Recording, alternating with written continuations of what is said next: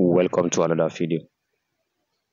Here is a functional equations with the value of xk plus 3x squared plus 3 equals to x.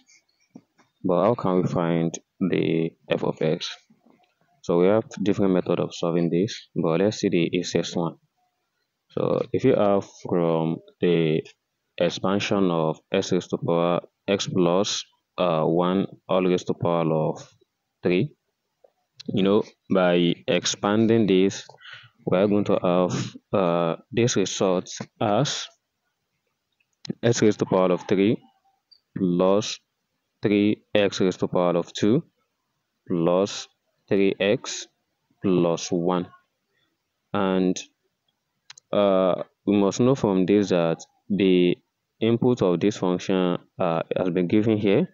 So what to do is just transfer the plus 1 to other side, and we have this as we are going to have sk plus 3x squared plus 3x. Everything equals to, by taking this here, we have x plus 1 all raised to the power of 3 minus 1.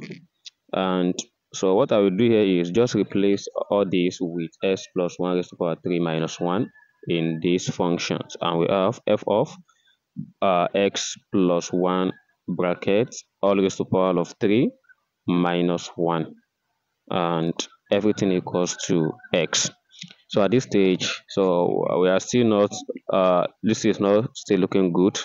What I will do is I will let all this one as this x plus 1 raised to the power 3 x plus 1 raised to the power 3 minus 1. So to be any other letter, I'm choosing t, and I will make x the subject of the formula here.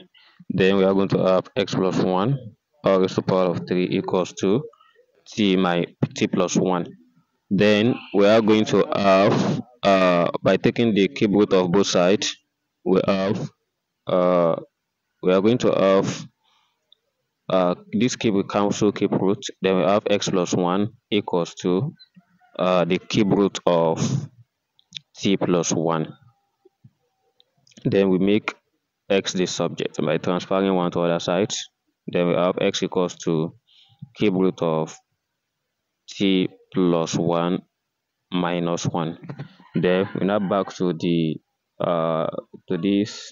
new function that we formed, which is this. Then we replace it with what we have at the last step here, and we are going to have f of t equals to, so instead of x at the other side, we replace it with the cube root of t plus 1 minus 1. Then we are going to have f of t equals to cube root of t plus 1, and this minus 1 is outside, not inside. Okay, but we are asked to calculate f of x, so we just replace t with x. Then so we plug in the x, and it's not limited to only x, so we can replace it with any letters of our choice. So if we are asked to calculate it, then we have f of x equals to the cube root of x plus 1 bracket it, then minus 1. So here is how to find the f of x in this. So there's another method of solving this. So if you know it, I believe you know it, so you can drop it in the comment box. Thanks for engaging in our video. I will see you in the next class. Please subscribe to this channel and like this video. I will see you in the next class. Never stop learning.